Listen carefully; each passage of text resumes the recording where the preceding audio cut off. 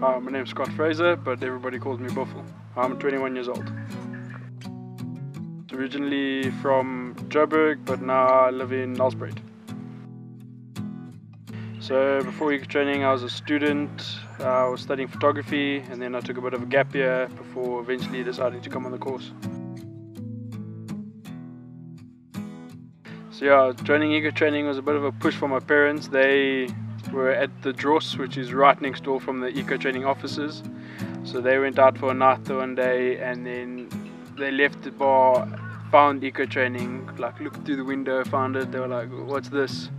And that's eventually, so they let me know about this, and then they told me about it, like, you always loved nature, why don't you just give it a shot? And that's kind of how I found out about it, looked into it a bit more, and then I think it was a few months later I was starting the course.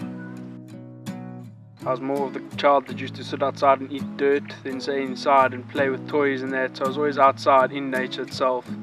And I think that just grew. Originally being from Nelspruit, I'd always gone into the Kruger and I'd lived in nature. My aunt owns a farm, so I'd always been out in the outdoors. It just, yeah, so from there it just kept going, never lost interest for it. I never really knew what I was going to be doing, so at the time in my life I was just willing to try a whole bunch of things, and after studying photography I realized that I enjoyed the photography side of it, but I didn't want to go into the corporate world. So I had done weddings and product photography, but I never really wanted to do that, like to carry on with that. So I kind of pushed, I wanted to do either wildlife or sport photography, and they're both big industries to try and get into, so it was more of a push going to the nature side and then joining the two. This is just a nice way to get into the wildlife photography side of it. I loved it completely. Every moment of it, it was an experience that I never thought I'd happen or have in my life. And yeah, I just took it by the horns and went for it. Yeah, it was one of those moments where I found out where I really belong, and I stuck with it, still enjoying it. Don't think I'll ever forget the moments I've had on the course. Yeah.